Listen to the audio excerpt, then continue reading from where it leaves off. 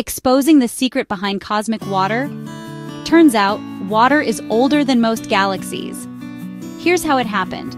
Right after the Big Bang, the universe was just hot gas and darkness. But around 100 million years later, the first massive stars exploded in supernovae, releasing elements like oxygen into space. When that fresh oxygen mixed with abundant hydrogen, water molecules began to appear.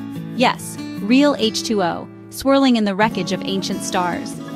These clouds of water-rich gas became the birthplaces of new stars and planets, seeding them with the essential ingredient for life. Computer simulations prove that this process happened fast, filling the early universe with water long before our sun was even born. The big deal? Water was everywhere from the very start, so life-friendly worlds could have formed way earlier than we thought. This discovery changes how we hunt for alien life, hinting that watery planets might be more common than anyone guessed. The universe was ready for life almost from day one,